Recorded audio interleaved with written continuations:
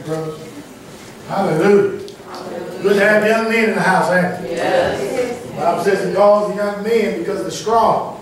So we thank the Father for young men that are strong. Can everybody see the screen a little bit better now? I'm not calling myself good. Can y'all see it over there? Yes. All right. All right. Faith comes by what? Hearing. And hearing by the word of what? Yeah. How can they hear without a what? Preacher. And how can he preach except he's been what? Sent. So we have to understand what the word is saying and what it's teaching us so that we can begin to understand. Deuteronomy 6:4 says, "Hear, O Israel, our Yah." Our Yah is how many? One. Everybody shout one. One. So we have to shema today. We have to hear what the Most High is speaking, what the Most High is declaring, and what the Most High is telling us today. And we thank the Father. So today we're going to deal with deliverance. Everybody shout deliverance. Deliverance. We're going to talk about what is deliverance and how you receive it. Because it's very important that we understand that Yeshua came for a reason. And he taught certain things for a certain reason. And he wants you to understand and know so that you can be well equipped with understanding what it is that his ministry was. And one of the things that he preached was he preached deliverance. He preached deliverance to the captives. See, there's a reason why the world is in the shape that it's in. I want everybody paying attention up here now. Folks put all those gadgets and all that stuff away so that everybody can focus in on what thus says Yah. See, you didn't come here just to, be entertained. We didn't come here to be entertained, and I didn't come to entertain you. But I came to actually give you a word that's going to change your life. Yeah. But if you don't receive this word as a word that's going to change your life, then you will miss this moment. And you'll miss this visitation that the Most High is trying to come visit you. You will miss the opportunity, you'll miss the moment, and you'll be here, your body will be here, but your mind will be gone. Y'all hear that? Yes. See, I used to deal with children all the time. I was a teacher for 15 years in the school system, and I used to say that all the time. I said, I know y'all bodies are here, but I know your mind is at home. I said, what TV you got on in your mind? Turn all the TVs off in your mind. And I want to be the only TV you looking at right now. And I can see children turn off the TVs in their mind and focusing in on what I was saying. Because Satan's job is to get you to be unfocused. His job is to get you to come to a place like this and not hear anything. Which means you will leave the same way you came in. Right. You would have spent all this time having an opportunity to hear something that will change your life, but instead of it changing your life, you'll go out and not knowing what was said, how it can help you, how it can benefit your life whatsoever at all. Because you came in here unfocused with your mind. Your mind really wasn't here. Your body was here, but your mind wasn't here. So I have to draw you in so that you can be drawn into the word. See, this is what Yahweh does. He woos us or draws us by his spirit so that we can all be on one accord so that we can hear what thus says Yah. What is he declaring and what is he speaking? And what is it that I don't know? What is it that Satan has hid? Because the Bible teaches us over and over again that Satan deceiveth the whole world. But he just didn't deceive you. The whole world. He deceived the whole world except you.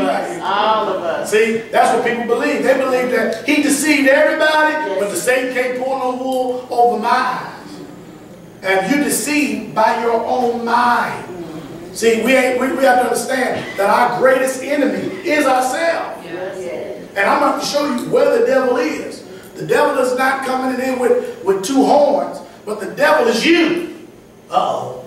I lost everybody. What are you talking about? The devil is me. The devil is in you. Okay. See, we fight ourselves. Tell the truth, Pastor. Okay. He's a being, and we're going to learn it today. We're going to see that he's in you.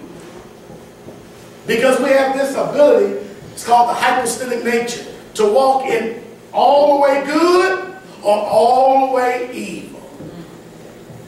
We have these two natures. We have something warring against us. Paul said it the best. I would do good, but evil is always present.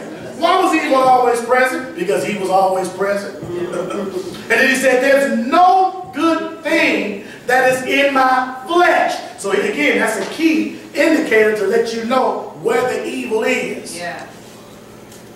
He said, I would do good, but there's a war going on within my members. And it's always bringing me back to the law of sin. Then he started talking about, who shall deliver me from the body of this death? I thank Yah. Y'all hearing this? Right. So Yah has provided deliverance for his people. And today that's what we're going to talk about. Deliverance. What is it and how to receive it? Paul, Apostle Saul, understood that there was something evil in him. Matter of fact, he said the messenger of Satan came to buffet me 3 times. And I prayed to Yah, take this thorn out of my flesh. It was a thorn in his flesh. Ain't that something? A thorn. There was something in his flesh that made him want to do wrong when his mind, and because of the law and understanding, told him to do right, or go the other way. Yeah. But there was something in him that had the upper hand. He got the can't help it. Y'all ever heard that voice? I just can't help myself. I just can't. I'm being drawn to do the wrong thing. What is in my flesh that keeps making me do the wrong thing? I keep coming to the wrong conclusion. I keep saying the wrong thing. I keep acting the wrong way. I desire to be righteous. I desire to be holy. I desire to be set apart. But there is something that's in my flesh pulling me contrary to the will of Yah. I guess I ain't talking to nobody. All of y'all are walking with the Most High and doing everything to the letter, right? Even though the Bible says it's the letter that killeth, but it's the spirit that maketh alive. That's what we're talking about. The Bible says that the flesh profiteth nothing, but the spirit is the thing that's going to cause this thing to happen and cause this thing to really operate the way it's supposed to. And we have to know and understand and sort of draw our minds in to what he's saying. Because there is a balm in Gilead. And there is healing here. There's healing in this house. And there's deliverance in this house. If you open up to understanding what it is that's got you bound. See, the Bible says that the truth will do what? Set you free. Come on, talk to me here. The truth is going to do what? Set you free. Let me just hit this side. The truth is going to do what? Set you free. They sound pretty good. The truth is going to do what? Set you free. Let me hear y'all together. The truth is going to do what? Set you free. Truth is going to set you free. So what got you bound then? It must be the lie. It must be the lie that have you bound. And because you don't want to really walk in the truth, because some people understand the truth, but they just ain't going to walk in it. I meet preachers and teachers all the time. Yeah, I know what you're saying is right, Pastor. But man, that's going to cost too much, brother. And I'm not willing to give up all of that. Yeah, I know you're telling the truth, but man, I don't want to go through all of that. So they make compromises and make the, well, hey, what if I had a service on the Shabbat and had a Sunday morning service? I do the Shabbat for those that can do the Shabbat, and I keep my Sunday morning service, sunrise service. Come on, I have to do the same thing you're doing, right? No. Right? Can I do a 7-day rest and then a first day rest too? I mean, you can worship the Father every day anyway, right? That's what they'll tell you. Because they'll make the Sabbath day be about worshiping the Father. But the Sabbath ain't got nothing to do with worshiping the Father. The Sabbath has everything to do with rest and obedience. Y'all hearing that? Yes. Yes, you can worship the Father every day, but you don't know what you worship. The reason why you don't know what you worship is because worship is of the Hebrews, of the Yehudim, of the Jews, the book said. But we know who the true Jews are, don't we? Yeah. So everybody else, they're worshiping, but they don't know what they're worshiping. But if you want to go from that premise, yes, you can worship the Most High every day. Because worship means avodah. It has to do with working for Yah. So now, who do you work for? We're going to find out who you worship in a minute. Because they're going to tell you at 5 o'clock in the morning or even on the Shabbat, you got to show up. And you're going to get up and go too. So that lets us know who you, because whoever you yield your members to obey, that's who you worship. That's who you serve. Yes, sir. Speak it past. Are y'all hearing this? Yes. Whoever you yield your members and yield over to, that's who you truly worship. So today we're going to deal with deliverance. We're going to deal with it. We're going to understand it, what deliverance is, and we're going to move into it. Y'all hearing that? Yes. All right, come on. We're going to go through. We're going to use the King James Version of the Bible. We're going to understand what the King James Version, we're going to use that Bible today. We're going to go through the Hallelujah Scriptures a little bit so that we can really understand what the King James is saying. Come on. We're going to go through the book of Jasher today. Come on. We're going to go through the book of Jubilees today. Come on. We're going to go through the Apocrypha today. And if you don't have the Apocrypha, go back to that. If you don't have the Apocrypha, then you just got the middle part of the Bible just taken out. Because if you don't understand what the Apocrypha is talking about, then you ain't going to know how we got to how we are today. But we're going to go over history so you guys can know what this thing that's in your flesh that's causing you to miss y'all. Come on. Okay. We're going to go through the book of Enoch today. All right, y'all got it? Y'all ready? All right, Matthew chapter 4. Come on. And Jesus went up. Turn him up, Jeremiah. Turn him up loud. I want everybody to hear it. Hold on, Brother Ty. Do a testing real quick. Testing. I got testing. Come on. And Jesus, Yes, sir. there it goes. And Jesus went about all Don't get low because it turned up. Come on. And Jesus went about all Galilee teaching. And Jesus went about all Galilee teaching. Everybody say teaching. Teaching. So he went about all Galilee and he was teaching people. Yes. Okay? What was he teaching at? In their synagogue. He was teaching in their synagogues. In their synagogue. Notice it wasn't his synagogue, it was their synagogue. It's where the people was meeting at. Yeah. Come on. And preaching the gospel of the kingdom. He was preaching the gospel of the kingdom. Come on.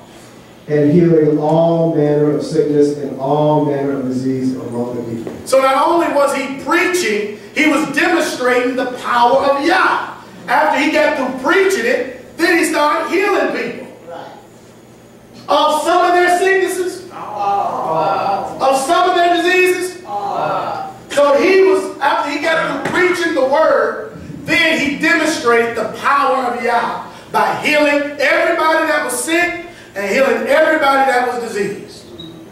Y'all hearing this? Yes. All right, come on. Luke chapter 4. What did it say? The Spirit of the Lord is upon you. The Spirit, this is what Yeshua said. He said, the Spirit of Yah is upon me. Come on. Because he hath anointed me to preach the gospel. Because he has anointed me to preach the gospel. Come on. To the poor. He hath sent me to heal the brokenhearted. So he teach. First of all, the Spirit of Yah was on him, and he anointed him. You can't do anything without Yahweh's anointing. Somebody said we got to have his anointing. So he said the Spirit is upon me because the Spirit is the thing that brings about the anointing. It's not just oil being poured on you. You got to have the Spirit of Yah on the inside of you in order for you to have the anointing. Y'all hear that? When David was anointed with oil, the Bible says the Spirit of Yahweh came upon him and stayed with him. So it's the Spirit of Yah that anoints. Y'all hearing that? It's the Spirit of Yah that anoints. It's not oil, natural Crisco, vegetables, canola oil. That's not anointing because you get Crisco oil, you know, on your forehead. Or canola oil, or coconut oil, or olive oil. This is from Jerusalem itself. Olive oil. Olive oil from Jerusalem.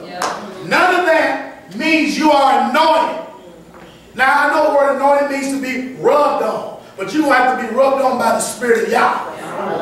His Spirit is going to have to be in you because the Spirit of Yah was upon me. He has anointed me. The Spirit of Yah. Y'all hearing this? Yes. All right, come on. To preach deliverance to the captives and recovering of sight to the blind. He set at liberty them that are bruised, to preach the acceptable year of the Lord. So he was anointed to preach deliverance. Ain't that something? You have to be anointed to preach deliverance to people who are bound. Because people that are bound, sometimes they don't know that they're bound. That's true. So how do I preach deliverance to people that think they cool? Ain't nothing wrong with it. You know, it's hard to, you got to have some kind of anointing to show people you are jacked up. And I can see it a mile away. Because you're bound by all these devils and demons. And you don't know why you're acting the way you're acting. You don't understand. It's because you've been bound. Y'all hearing that? So, to preach deliverance to the captives and to recovering the sight. See, a recovery. Yes. Which means these people were able to see at one point, but he had to have an anointing to recover what they couldn't see before. Y'all hearing it? And he says, to set at liberty them that are bruised. A lot of y'all been going through a whole lot of stuff, and you've been bruised. Bruised in your mind, bruised in your spirit, bruised in your emotions, bruised all over. You've been bruised and don't know you've been bruised. And you keep trying to overcome the bruise, but you haven't let the bruise heal. Nobody has had the anointing to set at liberty those that have been bruised.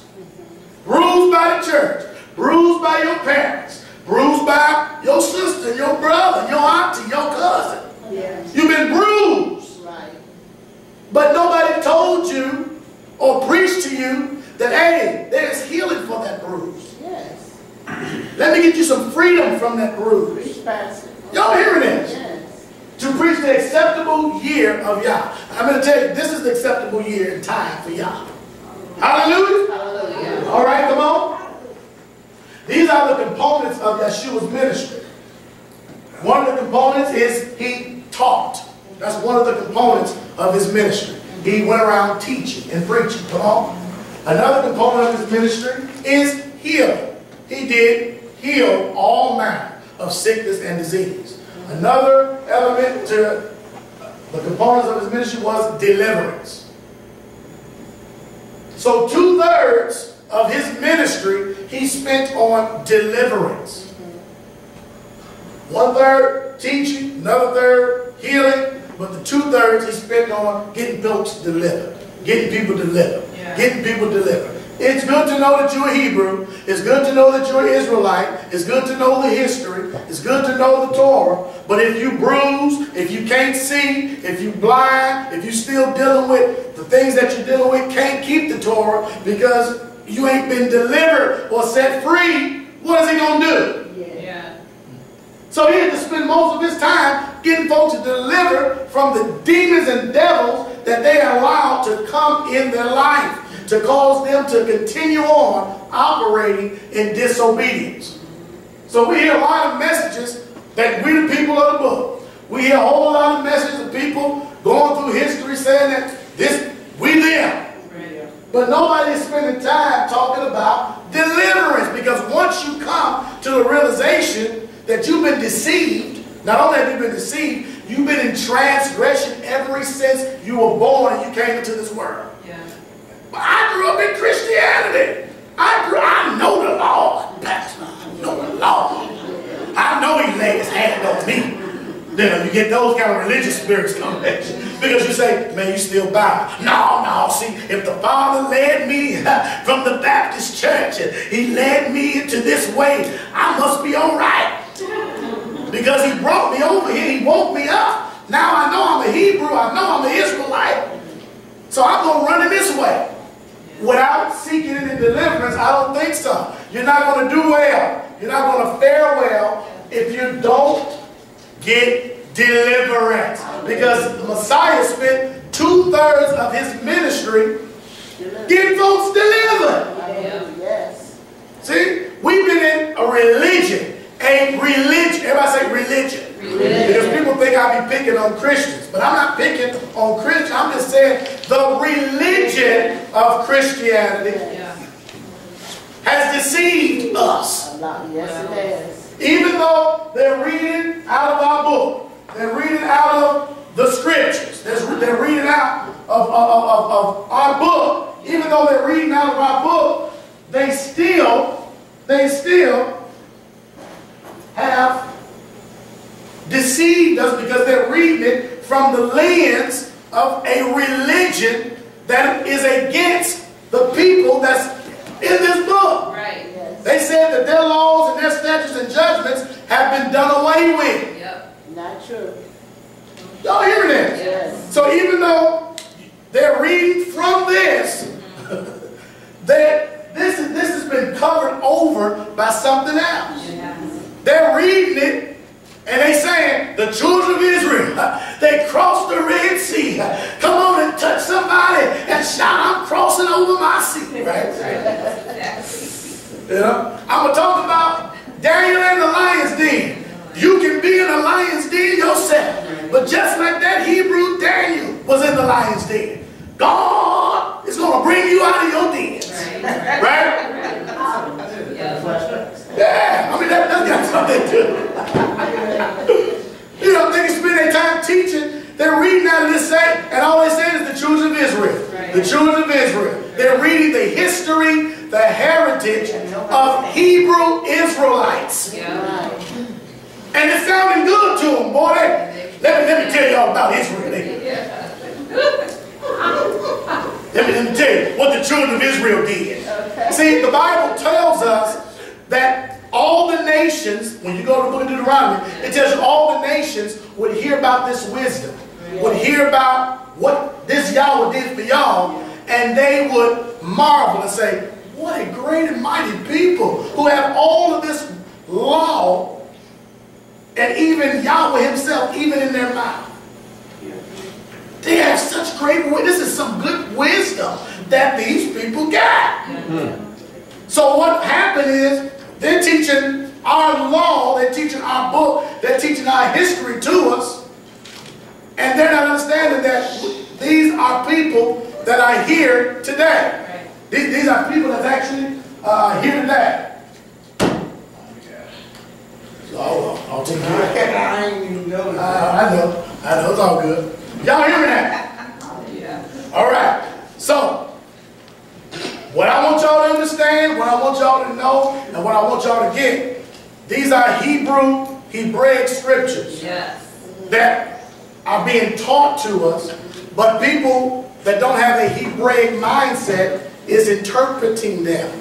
And they're interpreting them on their, or to their, perspective and their understanding. Come on, John. Psalms 37, 38, 4. You're about to hear about Hebrews and the Hebrew scriptures. What it say? But the transgressors shall be destroyed together. The end of the wicked shall be cut off. Does that sound good? No. It's letting you know that the transgressors shall be destroyed together. And the end of the wicked shall be cut off. So that means the wicked, at some point, at some place, is going to be cut off. All right, come on, what it say? But the salvation of the righteous is of the Lord. But the salvation of the righteous, the salvation of the righteous is of Yah. Come on. He is their strength in the time of trouble. Come on. And the Lord shall help them and deliver them. He shall. Look at that. Yahweh is going to help them, and Yahweh is going to deliver them. Yeah. Everybody shout deliverance. Deliverance. They're going to be delivered from the wicked. How many people are looking to be delivered from the wicked? Now, when y'all raise y'all hand, and I just said that, when I just said being delivered from the wicked, what do you have in mind? Okay, what do you have in mind? Okay, what do you have in mind? The world itself. The world itself. What do you have in mind? The world? The nation. What do you have in mind? None. What about you? Me? Yeah. Oh, deliver from evil spirits inside me. There you go. We ought to have everything in mind when we hear the word deliver them. He's going to deliver them from the wicked. But nobody identifies the wicked being them. You always think somebody else. Oh, okay. That's fine. No, it's me. Yeah? She said, I know it's me. It's me. I'm the one. Every day. See, because evil is perpetuated just by anybody, or it's perpetuated by a person, right? Evil just don't come out of what we would call nowhere. There's evil in you that make you do evil things. We're going to talk about it. We're going to talk about what's making you do evil. That's the whole mess. That's what we're going to deal with. But I wanted to just show a light on that understanding, so that, because when you say he's going to deliver you from the wicked, nobody ever identifies themselves as being wicked. And that's why I started off the message talking about the evil in you. That's what Paul said. He identified the wicked being in him. Y'all hearing this? So he's going to deliver them from the wicked. And what else he going to do to them? Come on. And save them because they trust in him. And save them because they trust in him. So not only is he going to deliver them from the wicked, but he's going to save them because they trust in him. Yeah. So you got to be delivered and saved from yourself. Okay. All right, y'all following that? Y'all got to keep that in mind. Okay. All right? Come on. Psalms 40:11, come on. Withhold not thou thy tender mercies from me. O Lord, let thy loving kindness and thy truth continually preserve me. Okay, come on. For the innumerable evils have compassed me by. This is David. This is David talking and letting you know there are innumerable evils. Yeah. Not only am I dealing with all the people around me that got demonic spirits in them, but I'm dealing with the evil that's in me too. Okay. Are y'all hearing this? Yes. So we know that there's innumerous evil, like the world, your job, and all that kind of stuff. But nobody wants to identify the evil in themselves. So he said, there are innumerous evils have compassed me about. Come on. My iniquities. My iniquities. Yeah. My sin. My transgression. The things that I keep on doing myself. Come on. Have taken hold upon me. I know here. Have taken hold upon me. Come on. So that I am not able to look up. So that I am not able to even look up. Because all this evil that's happening and going on that's in my life. Come on. They are more than the hairs of my head. They are more than the hairs of my head. Now count the hairs on your head. Let's see how much evil that is. Well, the hairs he go to. All right, come on. Therefore my heart faileth me. Come on. Be pleased, O Lord, to deliver me. Be pleased to deliver. Please deliver me. Please. Help me. Anybody ever said, help me, y'all? Help me. Yes. Help me, y'all. Yes. See, that's what your cry has to be. Yes. But if don't nobody stop and tell you need help, you're going to keep going and acting like you don't need no help. Come on. Oh, yeah, make haste to help me. Oh, Lord, make haste. Anybody ever said that? Make haste to help me. But a lot of times we say make haste to help me because we were wronged by somebody else. And sometimes, even when we're wronged by somebody else, there was wrong that we did too. Right. And we don't acknowledge the wrong that we did. Right. We just want the Father to help us to deliver us from them because they the wicked one. Y'all hearing this? Instead of looking at ourselves, saying, well, what did I do that was wicked? Maybe this situation I contributed to the wicked. A lot of times we cause the wickedness. But we don't look at it. We just look at what somebody else is doing to us. We don't look at what we're doing to them because we're blind to ourselves. Y'all hearing it? Yes. But that's why we got to look at the Word, because the Word is like a mirror. Yes. When you look into the Word, you're looking at yourself, and you're supposed to be transformed into the very image of what the Word is saying. Right. Remember David? The prophet came to him and said, this man did this, that, and the other, took this man's sheep and all that kind of stuff, and he was talking about painting the story like it was somebody else, and David got so angry and said, where is he at? I want to kill him right now. Where is he at? He said, well, you the man, David.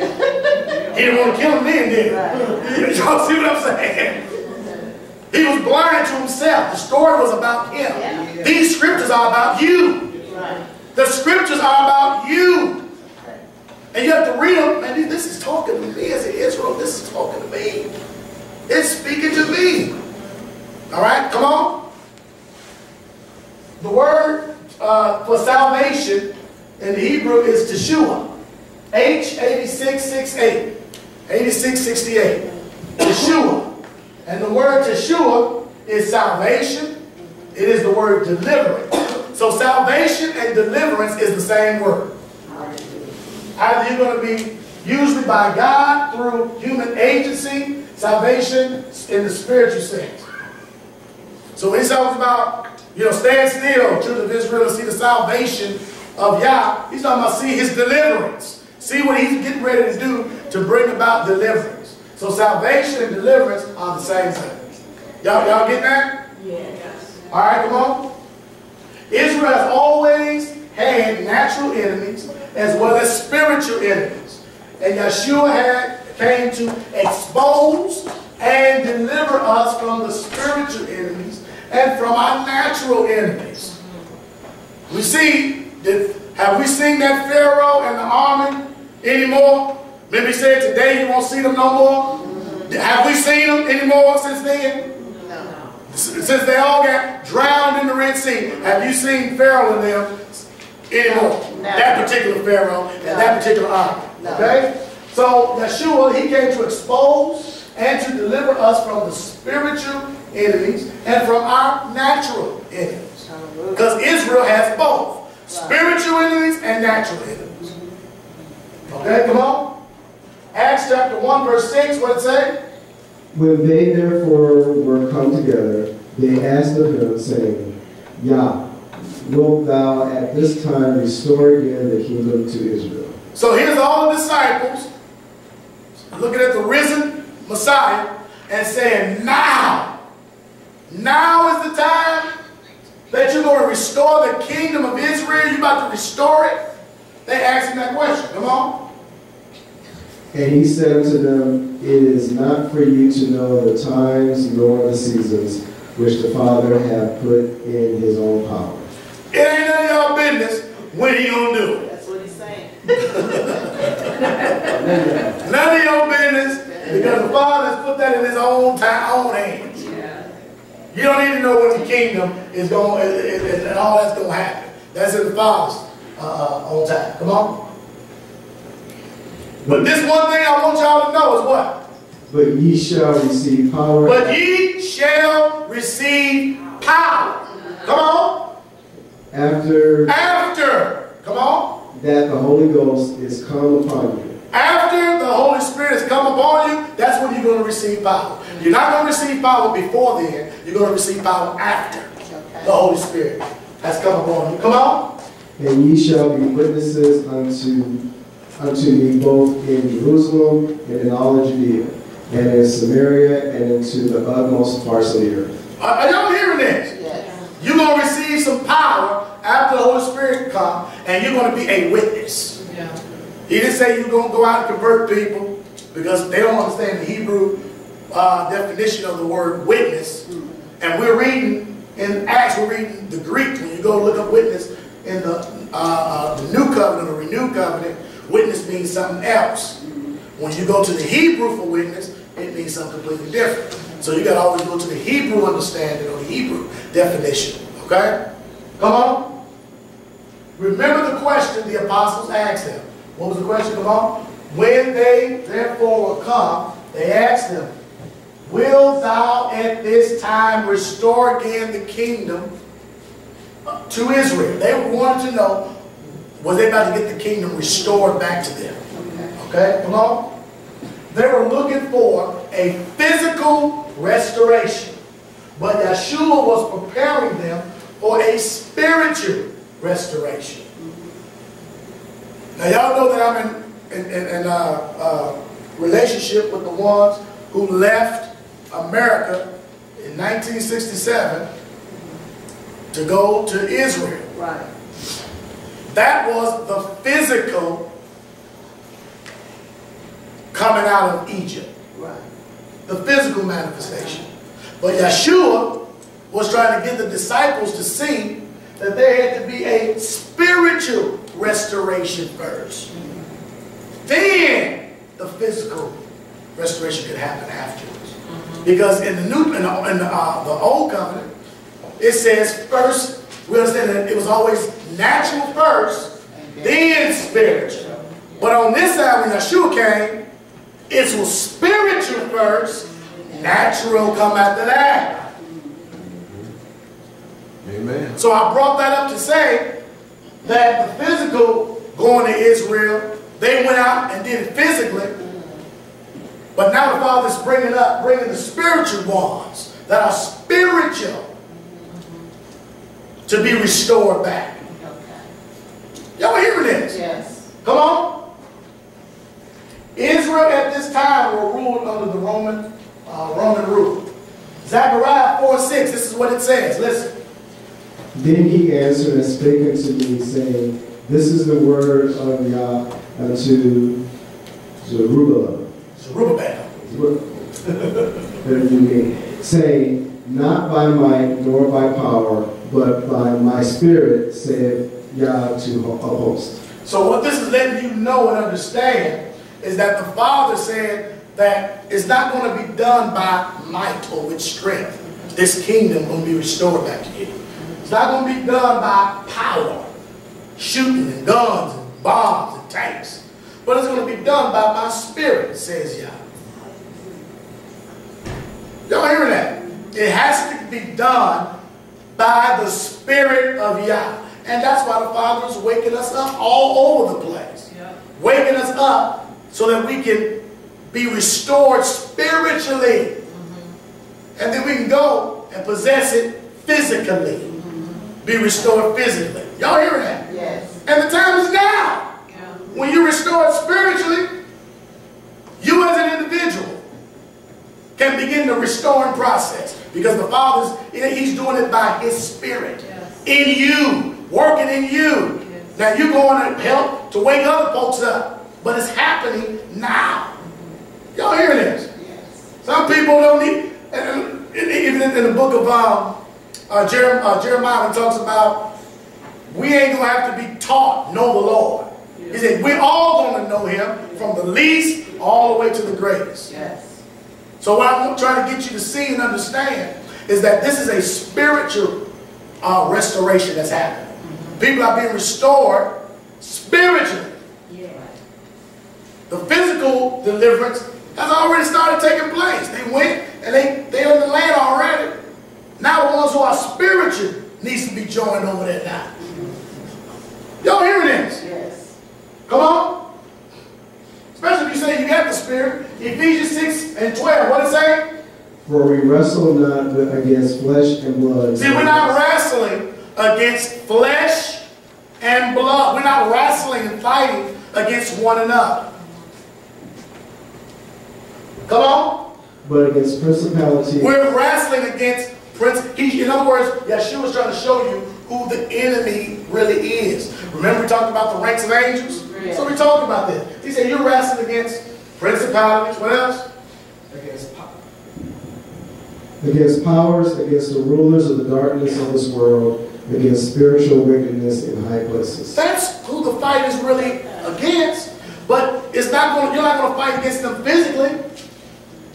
This is a spiritual war and a spiritual fight that's happening going on. Y'all hear that? Yeah. You're fighting against principalities, powers, rulers of darkness of this world, and spiritual wickedness in high places. Come on, what it say? Principality, the word principality means to be chief, to lead, to rule, the person or thing that commences, the first person or thing in a series. The leader, that by which anything begins to be, the origin, the active cause. Come on. The extremity of a thing, of the corners of a cell, the first place, principle, rule, magistrates of angels and demons. Y'all hearing this? Yes. So principality is something else. It's where things got started at, the origin of this thing.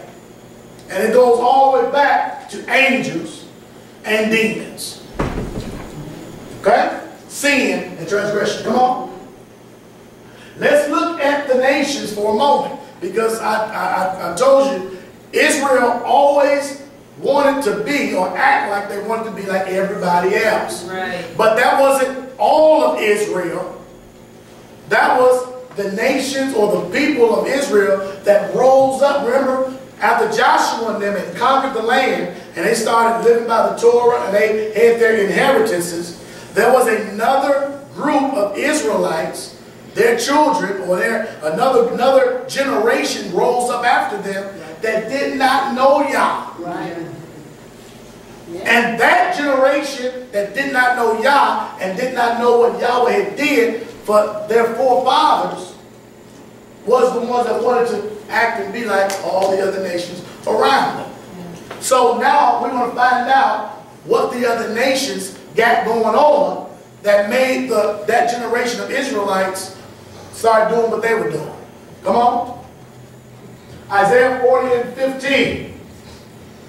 Behold, the nations are as a drop of a bucket, and are counted as the small dust of a balance. Behold, he taketh up the isles in a very little thing. As a very little thing. As a very little thing. In other words, he's saying, behold. Behold means to look. Everybody say, look. Look. Look at the nations. They're as a drop of a bucket. They're counted as small dust of a balance. Behold, he taketh up the isles as a very little thing. Come on, let's go on and see in the Apocrypha him expound on what he was saying in the book of Isaiah about the nations. All right. 2nd Ezra chapter 6, verse 56 to 59, what it say? As for the other nations that have descended from Adam. So we need to know, this is the other people, or the other people who became nations. They all descended from Adam. This is what the book is about to speak about them. Come on. You have said that they are nothing. You have said that they are nothing. Come on. And that they are like spittle. That they are like spittle. Come on. And you have compared their abundance to a drop from a bucket. And you have compared their abundance as a drop from a bucket. In other words, all what they got ain't nothing. Okay? Come on. And now, O Lord, these nations which are recruited to be as nothing, domineer over us and devour us. These nations that you said wasn't nothing, that was spittle and all this, they dominating us and devouring us. Exactly. How could that be? Y'all hear where he's going? Yeah. Come on, what he say? But we your people. But now he's going back to say, but we being your people, come on, whom you have called your firstborn, only begotten, zealous for you, and most dear, have been given unto their hands. You've been given into their hands. Come on. If the world has indeed been created for us. If the world has indeed been created for us as Israelites, come on. Why do we not possess our world as inheritance? How long will this be so? Y'all hear that? That's a good question. He said, man, if the world is created for us, we're your firstborn, we're your only begotten, we're all of this. Why is it that the world that was made for us, our inheritance, why we ain't dominating and ruling our world? What's going on? Right. All right, come on. Why did the Most High deliver Israel until these nations? Let's find out why the Father delivered Israel to all these other nations to dominate over them. Come on, Judges chapter 2, verse 10. Come on. And also all that generation were gathered unto their fathers. And there arose another generation after them, which knew not the Lord, nor yet the works which he had done for Israel. So this is amazing to me, because this is the generation after Joshua. This is the generation after Joshua. This generation after Joshua, this generation rose up and they didn't know Yah. How could that be? How could that be that a whole generation grew up not knowing Yah, totally detached from the works and the plans that Yah had did for them? How could that be? Same way it is when you see children sleep. When they go to sleep in service, they can't know Yah, can they? You see? That's how a whole generation can grow up not knowing the Most High. Because the words that was passed down to them went on deaf ears. Wow. It was in one ear and out the other. Okay. And they didn't pass it on. The ones that the word went in one ear and out the other, they didn't pass it on to their children. There you have it. So now you got a whole nother generation that don't know nothing of what's going on or what's happening. They just know that they're heathens, they're in the world, and they seeing what the world is doing, seeing what everybody else is doing, and they want a piece of the action. Y'all hear that? Yeah. Come on. Why would y'all allow an entire generation not to know him? Come on. Of Israelites now. Judges 2:11, 12, come on. Then the children of Israel did evil in the eyes of Yah. So because they didn't know the Father or know what he did for Israel, they began to do evil in the eyes of Yah. They didn't know Yah. They didn't know what he had done. So of course, they're going to start doing evil. They're going to start doing the wrong thing in the eyes of Yah. And what did they do? And served the Baals and forsook Yah Elohim of their fathers, Come on. who had brought them out of the land of Israel and went after the other mighty ones. So in other words, they forsook the Elohim, the mighty one of Israel, and they started serving other mighty ones that the other nations that was. They were influenced by the other nations. Yeah. And they started worshiping the same gods that they had set up. Because they didn't know Yah. They didn't know what he had done for Israel in the past. Come on. And went after other mighty ones of the people who were all around them. Y'all hear that? Come on. And they bowed down to them. And they bowed down to their mighty ones. And they provoked Yah, right? Come on. So they forsook Yah and served Baal and the Asherites. They forsook Yah and they began to serve Baal and Asherah. Y'all hearing this, right? Okay, come on. And what happened? And the displeasure of Yah burned. And the displeasure of Yahweh burned against Israel. Come on. Therefore he gave them unto the hands of plunderers who despoiled them. So he turned them over and gave that generation of Israelites who were wicked and serving Baal and Ashtaroth, he plundered, gave them into the hands of the plunderers who despoiled them, who took away everything that they had, took it away from them because he gave them over to the hands of the ones who were worshiping all these idols and all that. Come on. And he sold them into the hands of their enemies all around. And he sold them into the hands of their enemies all around. Now again, you'll say, well, why did he do that? Because they provoked him to wrath. And he told them in the time of Joshua that I'm not going to move away these other nations of people. He said, I'm not going to move them away. I'm going to keep them around to see if you guys would actually keep Yahweh's law, statutes, and judgment or not. Thank you. He said he's going to have these other nations stay around to see if they're going to be a testing ground to see if you're really going to keep the law, statutes, and judgments anyway. But we know if a whole generation don't know Yah and don't know, what he did, that's exactly what they did, the opposite of what keeping the law, statutes. They did the opposite of that. They started worshiping Baal and all this other stuff. Come on. And they were unable to stand before their enemies any longer. So it lets you know that when you don't know who the Father is and you don't know the works that he did in the past, it's easy for you to be just like them. Right. Y'all hearing this? Yes. He's showing you a holy, righteous nation can be given over to the hands of their enemies because they failed to teach and educate the generation ahead. Y'all hear that? Okay? Yes. So if we don't teach the generation that's coming up, guess what? The same thing that they were doing is the same thing that's going to happen to our children if we don't get them and educate them and let them know about the mighty one of Israel. Right. Yeah. Y'all hear that? Yes. This is important. It is important, Pastor.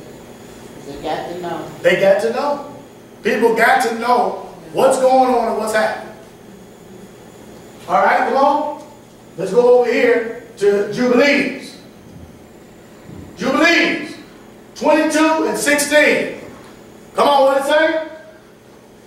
And do thou, my son Jacob, remember my words, and observe the commandments of Abraham thy father. Separate thyself from the nations, and eat not with them. Wow. That's what the Father said. Yeah. Separate yourself from the nations that are around you.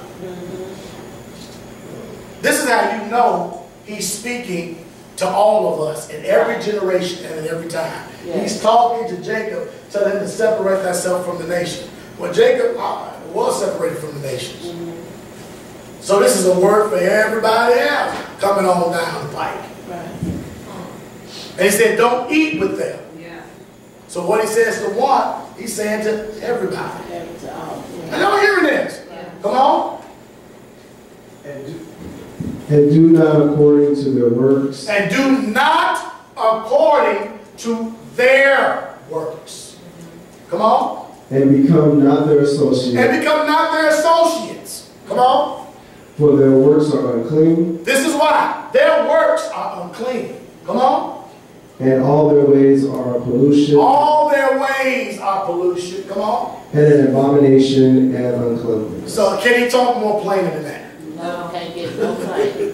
He's letting you know. They unclean, they polluted. Exactly. He's letting you know these nations that are not Israel, they are unclean, polluted, abominations, and full of uncleanness. Come on. They offer their sacrifices to the dead, and they worship evil spirits. Ooh, now he's showing the light. He said they're offering their sacrifices to the dead, and they worship evil spirits. And they don't even know they're doing it. Some of them know, most of them don't know. Yeah. Come on. And they eat over their graves. They eat over the graves. Come on. And all their works are vain and nothingness. All their works are vanity and nothingness. Santa Claus is coming to town. Everybody getting ready for Santa, right? You better not pout. You better not whatever else is going. Because he's coming to town. He's coming down the chimney near you. Even got the news line to the children. Oh, I saw Santa on the radar. Oh, look at him, children. Look at him. He'll be there in a little while. He's coming down the chimney. Make sure y'all have some cookies for him, right?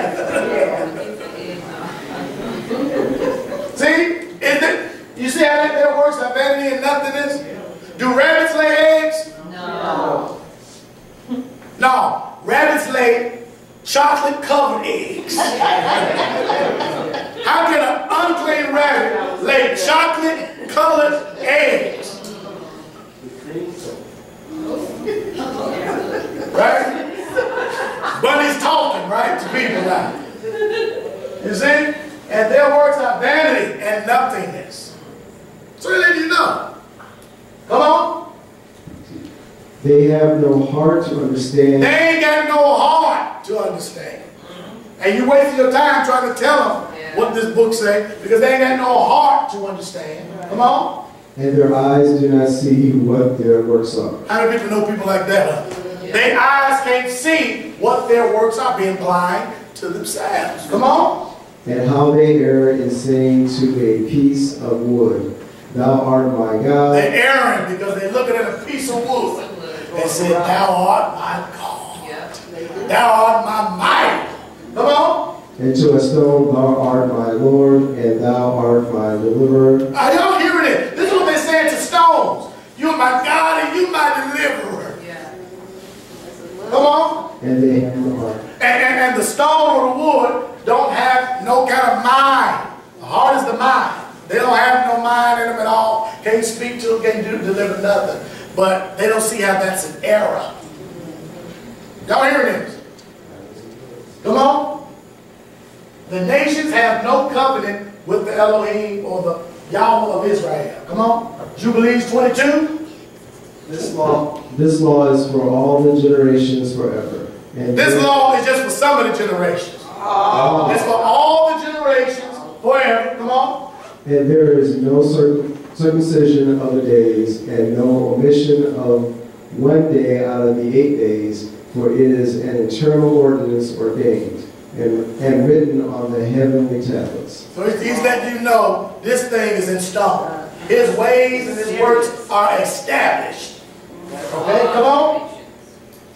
And everyone that is born, the flesh of whose foreskin is not circumcised on the 8th day, belongs not to the children of the covenant, which is the Lord made with Abraham, but to the children of destruction. So he's letting you know they ain't circumcised on the 8th day. They belong to the children in the category of the children of destruction. Have you ever heard the question where somebody asks you, are people premeditated or predestined to go to hell? Yeah. How would a loving God send all of these people to the lake and wouldn't give them an opportunity to repent? When his word said, for God so loved the world that he gave. Right? Are y'all hearing this? Yeah. So he's letting you know that there are children in the category of destruction.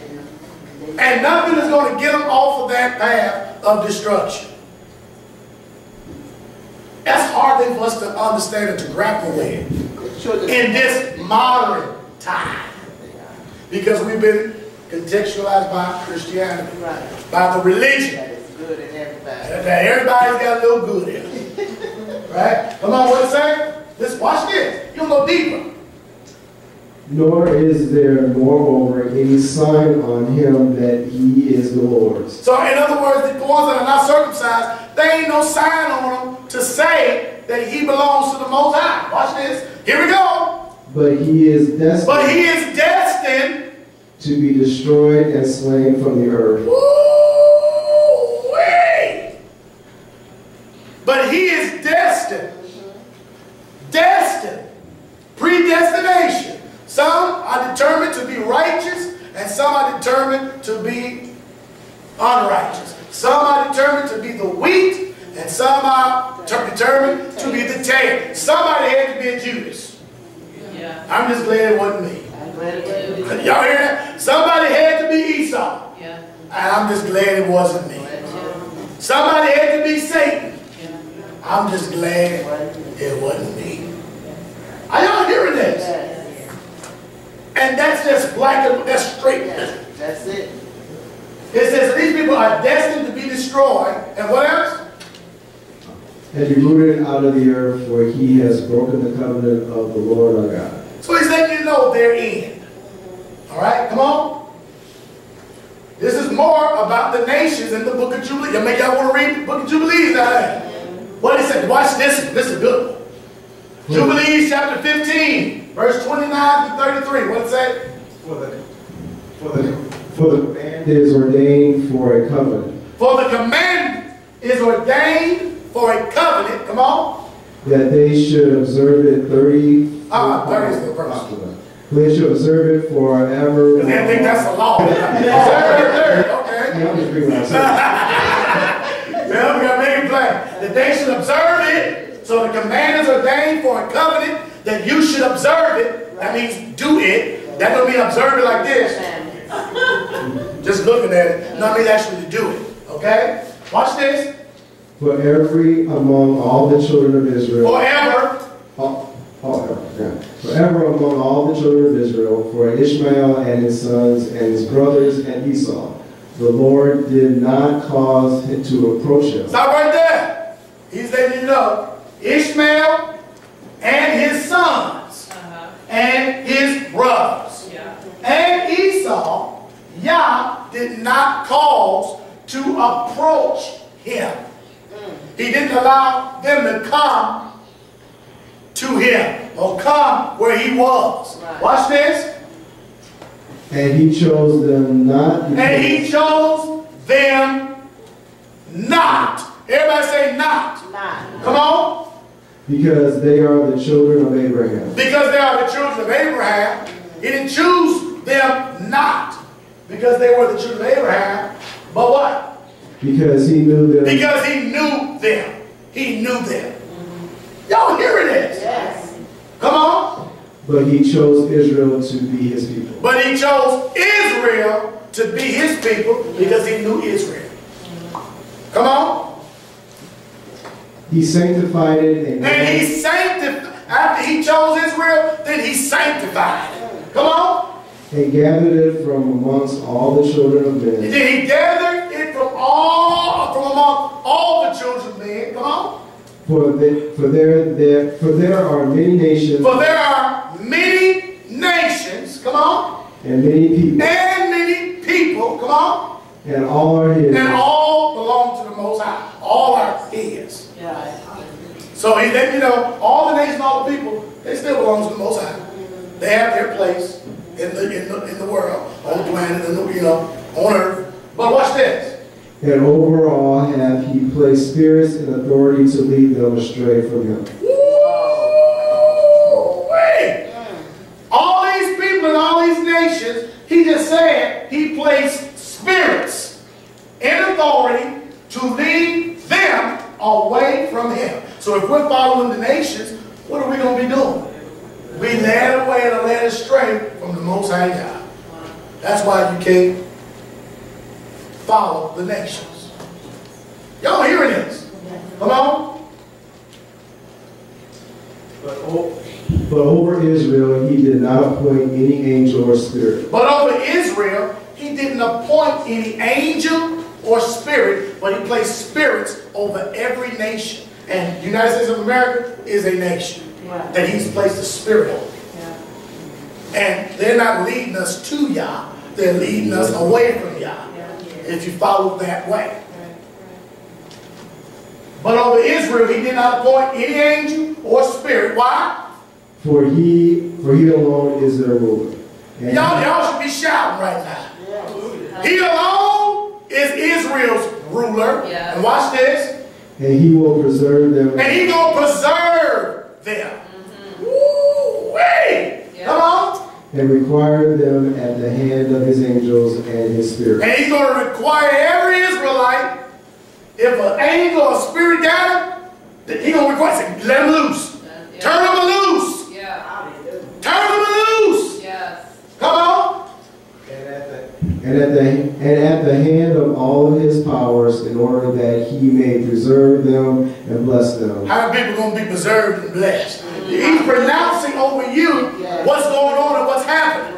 Come on. And that they may be his and he may be theirs from henceforth evermore. The reason why he's doing it so that you can be his. I am yours and you are mine. Forever. To be preserved. To be sanctified. To be set apart forever. Are y'all hearing this?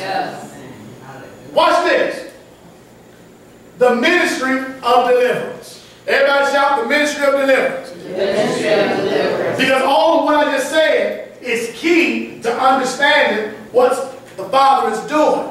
And when Yeshua came, I'm about to break this down where y'all will be like, y'all about to get a great understanding. Come on. Mark chapter 1, 23. That's right. Come on. What does it say? And there was in their synagogue a man with an unclean spirit, and he cried out, saying, Let us alone. So here we are in the synagogue, a man with an unclean spirit, and he cried out saying, let us alone. Come on. So this is what we have. A synagogue, a man, and an unclean spirit. What is a man doing in a synagogue with an unclean spirit anyway, Father? I know people that went to the synagogue, went to mosques, went to churches, were all righteous and holy and steadfast and prudent and doing. I thought that was going on in all the synagogues and churches and fellowships. Why is somebody there with an unclean spirit? Okay. Y'all hearing this? Yes. And the unclean spirit was doing what? Crying out. Crying out. Yeah. Crying out. Yeah. Come on. The word cry out means to call out, to call for help. He was crying out, to make an outcry, to clamor, to be summoned, to call together. How do people know? In many churches all over this land, there's people calling out and crying out for help and deliverance, but nobody is answering their cry. And guess what? He was in the synagogue with an unclean spirit that was crying out. Come on. And he was crying out, let us alone. Leave us alone. Let us alone. Plural. Means more than one unclean spirit that was there. Let us alone. All right. Let us alone. Come on. Let us be. What have we to do with thee, thou Jesus of Nazareth? What do we ain't got nothing to do with you. We don't want to have nothing. What is our business with you? These spirits in this man was crying out when they saw the Messiah. They said, what do we have to do with you? Leave us alone. Leave us alone.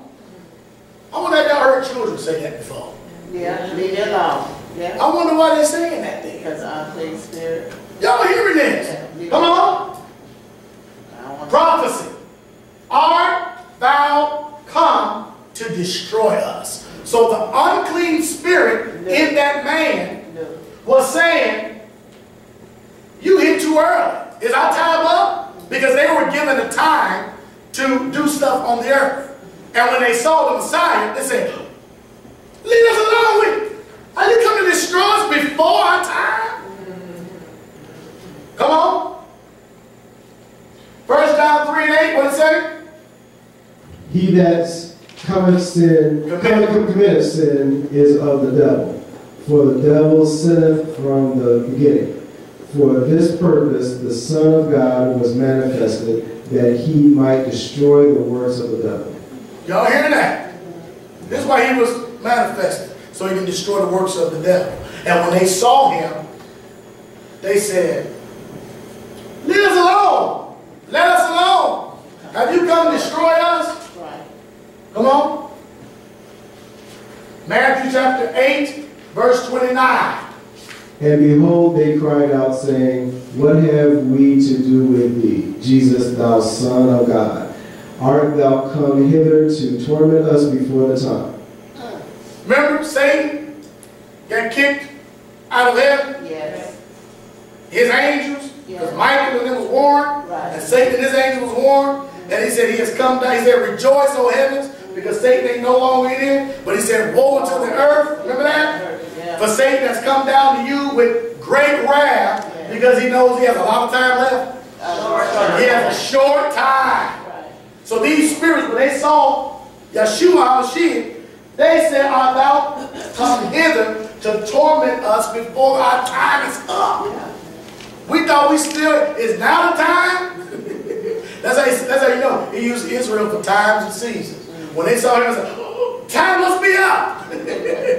He's coming to torment us. I know we still got a little bit more time to keep doing what we're doing. Y'all hear this? Yes. This is so important. Come on. The book of Enoch is going to give us some understanding of what these spirits was talking about when they were talking to the Messiah like this. Enoch. What chapter is that? You know what I'm saying? Okay. It probably said at the end. Oh, chapter 16. Chapter 16, verse 1 in the book of Enoch. It says the destruction of the death of the giants, and there should be no shalom. So come on, read 16 and 1. What does it say? Listen to this. From the days of the slaughter and destruction, and the death of the giants and the spiritual beings of the spirit and the flesh, from which they have proceeded forth, which will corrupt without incurring judgment, they will corrupt until the day of the great conclusion, until the great age is consummated, until everything is concluded upon the watchers and the wicked ones. Now, to understand that, you have to turn to Genesis chapter 6. And in Genesis chapter 6, it's talking about the sons of Yah came down and joined with the daughters of men. And in that particular time, these watchers, these heavenly beings, came and saw the daughters of men that they were fair, and they joined together with them, and they had children. And the children that they created were giants in that day and in that particular time. And we know that there was a flood that happened. And the flood was supposed to kill or wipe out all of creation, even the giants that the spiritual ones made with the daughters of men. Yeah. And when those giants died physically, their spirits didn't die. Right. Their spirits came out of those bodies, though. Okay? And it's telling you here that the death of the giants and the spiritual beings of the spirits and the flesh, from which they have proceeded forth. So they came from these angelic beings. It says, will corrupt without incurring judgment. In other words, they're going to keep doing wicked without incurring judgment right away. Right. So they're going to keep on having an opportunity to do as much wickedness as they can without incurring judgment. They will corrupt until the day of the great conclusion. Right. So when they saw Yeshua, they thought, is it the day of the great conclusion? Okay. Or you just coming to mess with us before our time is up? Y'all follow me? Yes. Until the great age is consummated. Until everything is concluded upon the watchers. These are the angels, the fallen ones that the book of Enoch uses, and the wicked ones. Right. So, again, they saw Jesus and said, what? Let us alone. Have you come to talk? What are you doing? What are we to do with you right now? We still got some time to go before this great time of corruption. We're supposed to keep on doing wickedly without incurring judgment. Ain't that something? Because that's their nature. Their nature is to do wicked. Yeah. And they're going to keep doing wicked. That's why the Bible says, can a good tree bear bad fruit? Can a bad fruit produce what? Good fruit. A bad tree cannot produce good fruit. No matter how bad you want it to happen. Their nature is a certain way, and they're going to do wickedly. Okay? Come on. Matthew 8:29. Let's read what they said again. And behold, they cried out, saying, what have we to do with thee, Jesus, thou Son of God? Art thou come hither to torment us before the time? Can y'all understand what they were coming from now? Okay, I'm showing you something. All right, go ahead. Now we're going back to the book of Enoch, chapter 16, verse 2. Watch what it says. Come on. And so to the watchers on whose behalf you have been sent to intercede, who were formerly in heaven, say to them. Enoch was those watchers and those spirits that were in chains started trying to talk to Enoch, say, Enoch, we want you to intercede on our behalf because they want to be forgiven. I wonder, is that why all the songs and gospel music keep saying that he gonna forgive you, he gonna love you, he gonna do all this? Who are they really being inspired by? Okay? So they wanted Enoch to pray for them. So the Father said, this is the word you're going to give to them spirits that's trying to get you, these angels and these angelic beings. This is the word I want you to say to them, Enoch. Come on. You were once in heaven. You were once in heaven. But not all the mysteries of heaven are open to you. Not all the mysteries of heaven are open to you. Come on. and you only know the rejected mysteries. So they only knew the mysteries that had been rejected anyway. And those particular mysteries, they had did what? Those ones you have broadcast to the women in the hardness of your hearts, and by those mysteries the women and men multiply evil deeds upon the earth. Tell them, therefore, you will have no shalom. You will have no peace. He said, the things that y'all telling the women, create, the things that, and we talked about that before too, the things that they taught the women how to create weapons of war, bracelets and antimony and all that. Remember we talked about all that? Yeah. He said, those are considered the rejected memory, the rejected mysteries. He said, you have broadcast these and told these secrets to all of the women and men, and because you told them those mysteries, they continue to multiply evil deeds upon the earth. Tell them, Enoch, there ain't going to be no shalom, for there ain't going to be no peace. They're not going to be able to have no type of rest or peace whatsoever at all. Y'all follow this? Yeah. All right, come on. Mark chapter 1, 23, 24, 26, 28. What did it say? Watch this one. Because this is dealing with another instance with a man filled with demonic and unclean spirits. Come on. I know thee who thou art, the Holy One of God. And when the unclean spirit had torn him with a loud voice, he came out of him, and they were all amazed, insomuch that they questioned among themselves, saying, what thing is this? What new doctrine is this? For with authority commanded he even the unclean spirits, and they do obey him. And immediately his fame spread abroad throughout all the region around about him. So again, here's a man, unclean spirits in him, and they were tearing him. And the voice of Yeshua told him to come out of him. The people were all amazed when they saw it, and they said, what is this? Is this a kind of new doctrine? How is he going to command these things that's in this man to come out? Because they didn't understand what he was doing. He just with a loud voice said, come out. Yeah. Come out. And it didn't look like nothing was going on until they saw the man in his right mind.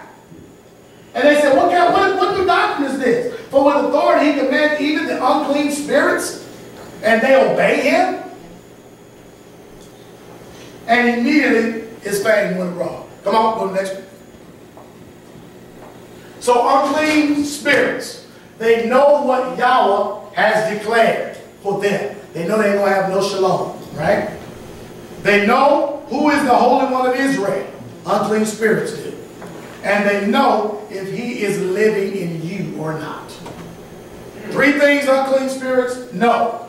They know what Yahweh has declared. You taking notes? They know who the Holy One of Israel is, the Redeemer, the Deliverer is, and they know if that Deliverer and Redeemer is dwelling in you. Y'all hearing this? Three things that unclean spirits know. They know what Yahweh has declared. They know who the Holy One of Israel is, and they know if he's truly living and abiding in you. Y'all hearing this? All right, come on. These are other accounts. Mark 5 and 1. What happened? And they came over into the other side of the sea, unto the country of the Gadarians. And when he was come out of the ship, immediately there met him out of the tombs a man with an unclean spirit. So here he is. I told you 2/3 of Yeshua's ministry was in deliverance. So as soon as he comes over to the ship, immediately there's somebody else there to meet him that had what? Unclean spirit. So he go from church, get on a ship, go to the other side of a place, and guess what is over there too? Unclean spirit. So it don't make a difference where you are in this world. Whether you get on a plane and go to London, whether you get on a plane to go to Israel, whether you get a plane to go to Africa, China, Zimbabwe, go to the Netherlands, Germany, we're always going to meet and know and understand that there's always going to be unclean spirits ready to meet anybody that got the Holy One of Israel living on the inside of them. Know that. Y'all hear that? Yeah. So when you leave out of this place and you go back home or go to your job on first day or whatever you're going to do, know that there's going to be unclean spirits in people waiting on you. That's why I said the Father is putting people in your path. Not putting people in your path for you to look over them. He's putting them in your path so you can begin to discern if they have an ear to hear and a heart to see. Y'all hearing this? Come on. Because that he had been often bound with feathers and chains. The chains had been plucked asunder by him. Now here is a man that was bound in chains. And the chains, he broke them in pieces. Yeah. Now what kind of strength is that? Is that what you would consider normal? No, that's not normal. That light right there. Come on. Neither could any man tame him. And always, night and day, he was in the mountains and in the tombs crying and cutting himself with stones. Now, that's not like a normal person. No. He's hanging out in the mountains and he's cutting himself. Come on. But when he saw Jesus afar, When he saw Jesus afar off, what did he do? he ran and worshipped him. He ran and worshipped him. Come on. And cried out with a loud voice and said, What have I to do with thee, Jesus, thou Son of the Most High God? Woo! Sound like he was crying out for some deliverance, though. Right. Or was those spirits in them crying out saying, have you come to mess with us before our time? We got time to be in this man in the shape and the condition that they didn't want him to get any better. They wanted him to stay in that shape. And they said, what have we to do with you? We ain't bothering you. We bothering this man now. Come on. For he said unto him, Come out of the man, thou unclean spirit. And he asked him, What is thy name? And he answered, saying, My name is Legion, for we are many. Woo. Man full of devils, full of demons. And full of legions. Yeah. And said, my name is Legion, because there's a whole bunch of us in here. In that one man. In that one man. In that one man. All those devils and demons. Come on. So this is a consistent thing. Let us alone. And what have we to do with you, Jesus? Yeah. Consistent thing when folks have unclean spirits in them. They either do not want to hear the word of truth that you are declaring. Man, leave me alone with all that. I don't want to hear all that. I don't want to do it. So you know already, okay, that's an unclean spirit. I'm showing you how to detect the unclean spirit. Even in you, because sometimes you don't want to hear the truth. I want to hear it right now. I want to just watch whatever I'm watching on TV. Then I know, oh, that's an unclean spirit. Right. Leave me alone.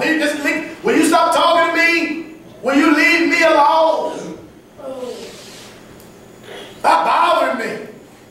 Let me put my earphones in my ear. Something. Anything so I won't have to hear anything that's coming out of your mouth because you're bothering me. And you don't even know why you've been bothered. Right. Yeah. Have anybody ever felt like that? Have you ever been woke up in the morning and just was bothered? Yes. But don't really know why you were bothered, but you were just irritated. Right. Just irritated. Right. Probably irritated with your spouse laying next to you. Just his voice made you, or her voice made you. You just irritated, just bothered. Y'all hearing that in here? Yeah. Just look straight here, that's you. But you can't come here. And then you get up with that on you, and you start doing your work, not knowing that there's an unclean spirit there, and you don't even recognize it. And everybody get on your nerve, but you don't think you're getting on nobody else's nerve. And that's how deceived you become. Everybody else is bothering you, but I guess you ain't bothering nobody. Y'all see what's going on? You're the only one that can complain and say all the stuff about everybody else. And that's how you know you got an unclean spirit. When you can name all the wrong things with everybody else, but never name the wrong thing that's wrong with you. Y'all hear that? See? Unclean spirit. Everybody say unclean spirit. Unclean spirit. See, y'all now checking and doing some self-evaluation. I heard over there, brother. You said, man, that's how I am sometimes. Y'all hearing that? That's what you're supposed to, the word is supposed to, you're supposed to start doing some self-inventory on yourself. Hey, yeah, I do be like that sometimes. I don't even know what be wrong with me. Sometimes I get this thing on me, and before I know it, I'm frustrated. I want to yell. I want to scream. Or I'm just going to go toe-to-toe with this person. We're going to go toe-to-toe. I ain't going to let them win. Come on. This verbal war we have. Here's Mark chapter 7, verse 25. Watch this. For a certain woman whose young daughter had an unclean spirit heard of him, and came and fell at his feet. The woman was a Greek, a Syrophoenician by nation, and she besought him that he would cast forth the devil out of her daughter. So even the wicked is able to tell when they children got devils and demons in them. And we already know that he said he placed the spirit over all the other nations to lead them away from him. So here's a Greek woman by nation coming to the Messiah, saying, can you please cast the devil out of my young daughter? Come on. So it doesn't make a difference whether you're young or old. It don't make a difference. We look at our children and say, oh, my little baby. I know they ain't got no unclean spirit. They just so cute. The big old cheeks. I know they ain't got no devil in them. But then we look at all the teenagers and say, yeah, devils are definitely in all the teenagers. Woo, they got some devils. Them teenagers, woo, wee. But then we bypass the tolerance because they so precious. We don't think unclean spirits can be in them. But I'm going to tell you, young or old, teenager, or adult, or senior citizen, don't make a difference. That covered everybody, didn't it? Man, female, black or white. How's that? Or olive color. Y'all listen. Olive. It don't make a difference. Devils and demons live in people. Yes. And you ain't exempt either. Yes, Pastor. Y'all hear that? Did I tell them what you said to me last week? No, I didn't say it. Come on. Luke chapter 13, verse 11. Come on, what it say? And behold, there was a woman which had a spirit of infirmity. Why did it just say infirmity? Because it knew it was a spirit. Because it's had to let you know, identify why she had this infirmity. It was a spirit of infirmity. And I'm not trying to say this so y'all be all spooky. Ooh, spirit. See, because when you start saying something you can't see, a spirit, the first thing you start looking around. Look in the corners. And all you gotta do is look right there at you. Right in the mirror. This woman had a spirit of infirmity that was in her. How long did she have it? 18 years. 18 years with a spirit of infirmity. Wow, that's a long time. Not infirmity in and of itself, but it was a spirit that was causing it. Come on. And was bound together and could in no wise lift up herself. And when Jesus saw her, he called her to him and said unto her, Woman, thou art loose from thine infirmity. And he laid his hands on her, and immediately she was made straight and glorified God. Yeah. Somebody say, hallelujah, thank y'all for deliverance, right? I think she was appreciative for that. Yes, yes. She couldn't lift herself up because she had this infirmity in her. And he said, Woman, thou art loose of your infirmity. So in other words, the spirit was holding her, making her not be loose. And when Yeshua said, be loose, the spirit had to let her go. Couldn't hold it no more. Come on. He gave his disciples the same kind of power to do the same type of thing because he knew that that's what they were going to need trying to restore the kingdom of Yah. The people have to have a spiritual breakthrough. Yes. I went to Israel and I saw the conditions of some of the people. And I clearly told one of the elders there that, man, y'all need deliverance. And you know what they said?